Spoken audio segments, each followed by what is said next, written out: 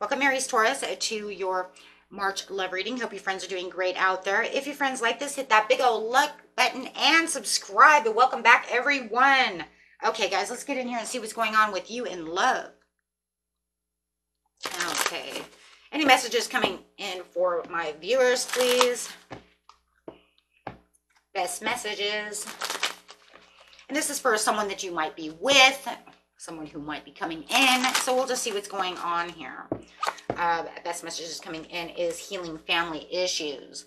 So your love life benefits as you forgive your parents, your loved one. We're talking about love, so forgiving your loved one, right? So healing some kind of family issue going on over here when it comes to love. Wanting to express their love. So this person's saying, I want to heal this family issue with you. I want to heal this love situation with you. Okay, whether you're married or not married, it doesn't matter. It's a general reading. Okay, they just want, there's something about a reconciliation, they want to express their love. Okay, they want to come back. They want that forgiveness. They want to release the tensions with you. They want to heal this. They want to have those heart-to-heart conversations with you. They really want to express their love and fix this situation. I just kind of feel this, like I'm kind of tired of the argument. I'm tired of being the elephant in the room. I'm tired of the squabbling. I want this to be fixed. So let's see what's going on. Using the Romeo and Juliet cards. Yes, they feel like they've been rejected, like you have rejected them. May even feel like you may reject them. So they may feel like, you've already been rejecting them. But they might also be worried that they're going to come back and try to have that heart-to-heart conversation with you, and you're going to reject them. I don't want to talk about this. I'm done with you, right? So they do say that they are very determined. They're pushing up the courage to come have this conversation with you. They want to get firm about the situation, but I feel like and it's crazy because there's a firm rejection and then we have the firmness. So it's almost like they know that there's a possibility you're going to put your foot down, or you already have, and you could do it again. But they're building up this courage because they feel your firmness. They know that this is going to be a hard thing to do. Okay. So they're trying to build that courage, right? They find that this is a very serious matter. They don't want to take this not serious. They see that you see this very serious. They're taking this very serious at this time. Okay. So they are worried, and they have a lot of concerns when it comes to this. There's a lot of fear here within them that you're not going to have this reconciliation with them. They're afraid you're going to say goodbye, okay, forever, and not want to fix this, okay? So let's get some cards over here and see how they're feeling about the situation. That's what they are planning on doing in their mind. Whether they do it or not is a whole nother story. How long will it take? It's hard to say. Even if they take the action, right? They think a lot of things. They said, well, I knew that I lied. I knew that I was telling the partial truths, but I don't feel like you love me anymore. So I'm not sure how this is going to work. Yeah, they want to fix this commitment with you. In their head, it was never over. To them, it was just never over. Even if they felt like they may have had someone better. So some of you, it may feel like a third-party situation. They may have felt like they had someone better, or that you had someone better, but they know that it's still never over. Even though they know that they feel like you may not love them anymore, they still feel like deep down inside you still may miss them. What kind of egomatic person are you dealing with?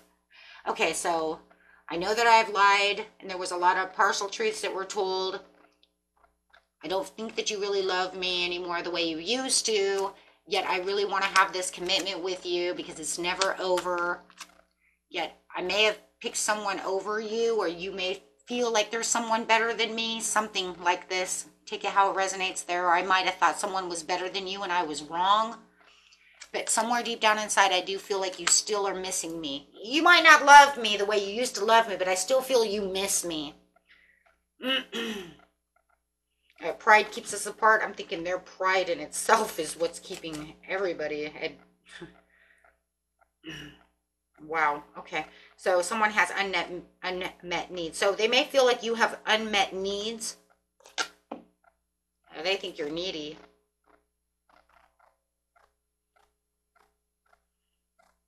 Pride keeps us apart and someone has unmet needs.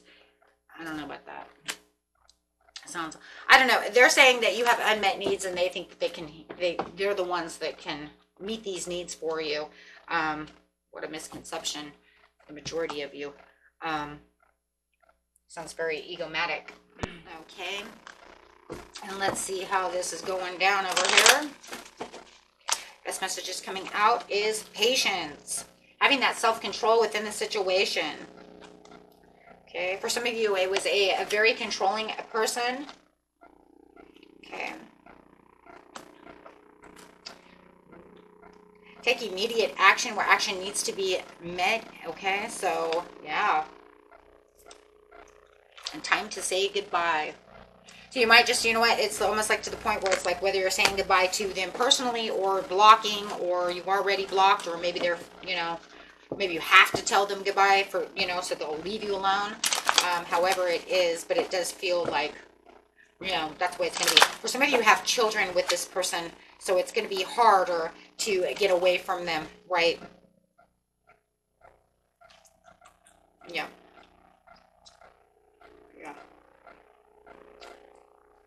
So definitely this is a person who can actually change moods real quick. So, right, and it just feels like, I don't want to deal with you, because you see this person as the type of person who is keeping secrets, right? So you're always keeping your inner strength, you know, about you.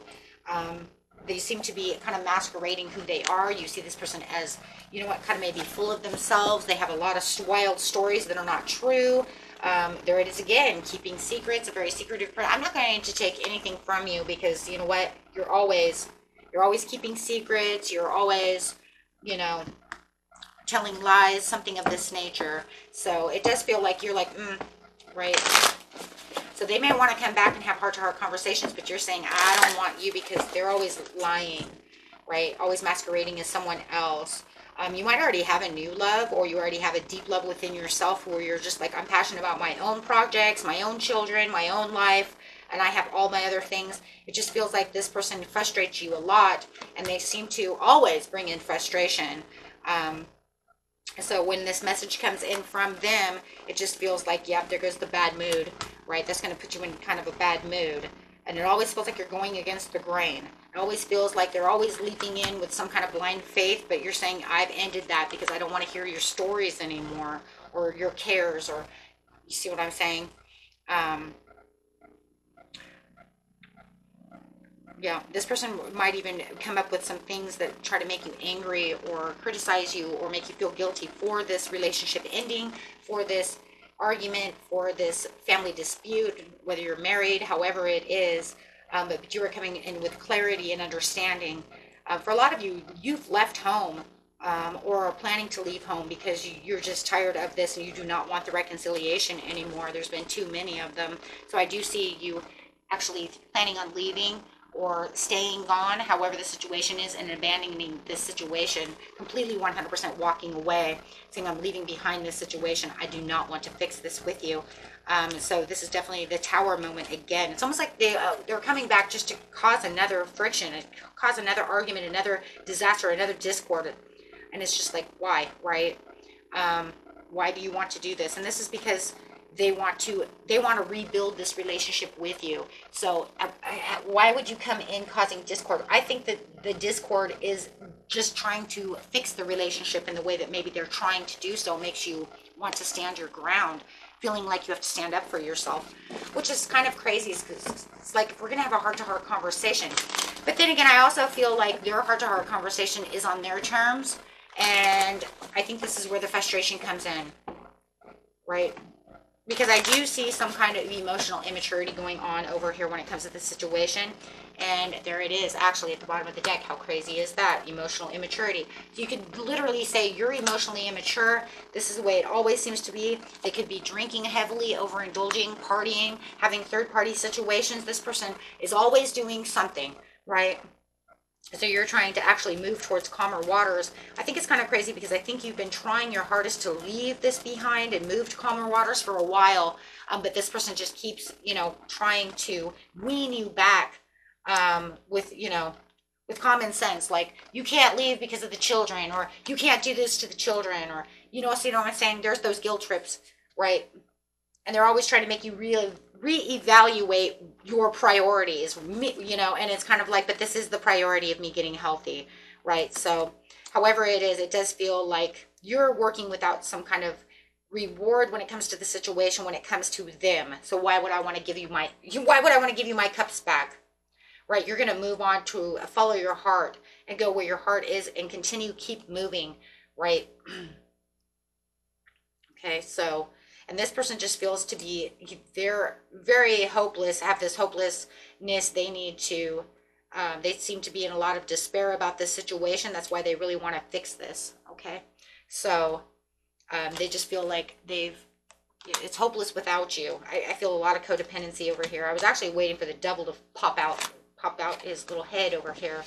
But I haven't seen that yet, so. Yeah, but they're going to come in playing victim towards the situation. But I think that you already know this. This is why you've become very emotionally stable towards this situation. I do see you being more, stable. But I just think that now that your emotions are becoming more stable, where it used, maybe for some of you, I'm not going to say for everybody, but I do feel like your emotions are better. So therefore, you're done with all the, the heartache pieces. And now it's become more of the anger, frustrated anger. Stop doing that. You're pissing me off. You see what I'm saying? So now you're more of a Queen of Swords than you are the Queen of Cups. Do you see what I'm saying? Because you're not using overall emotions anymore. You're saying my emotions are stable, right?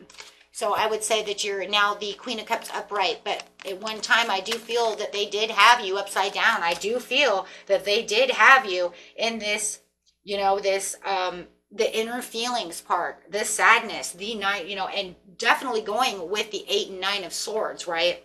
And now I just feel like you're not. You're stable. You're ready. You know what's going on. And I think that they're confusing you, right? You coming out disciplined as the King of Swords over here. I'm sorry, the King of Swords. I thought it was the Queen of Swords. But anyways, you coming up over here, right, as you used to be the Queen of Cups for a lot of you, but now you're saying, I'm the King of Swords, and my emotions know exactly where they are. They know exactly where to be, right? I am not floating around in my emotions anymore. I understand the situation. I know, and I'm honest with myself about how things are happening over here, right? I am now head over heart, not heart over head, right? Because heart over head means, oh my gosh, you got me in my emotions, right? So it's just showing that you're more relaxed about this situation, but they're going to come in very dominating and very controlling about the situation and very stubborn because they think that they still think you have some kind of lack of confidence, or that they see you as the weaker link. Ooh, he's a bully. He or she is a bully then. Because those who pick on those who are, weaker in emotions, showing manipulation and deception and bullying. So they're going to try to bully. They think, okay, so their so-called heart-to-heart conversation, what they think is heart-to-heart conversation, is actually them coming in trying to manipulate a situation and bully their way. Okay, I got you. Now I see it. I got it. Mm-hmm. Oh, I got it. Uh-huh. This is why you have to have self-control. This is where you get the patience. This is where I've gathered all this strength. Aha. You freed yourself from that situation, from those energies. And I do feel like see, a lot of them is codependency. And I do feel a lot of you, there is children involved in this situation, so that every time that they're coming around, I see you having to put on, you have to stand your ground. You need to be that King of Swords. You can't show them any kind of weakness, but they want to come back to try to heal this. Come on, we have to do it for the kids. I just keep hearing that. We got to do it for the kids. I don't know who that's for.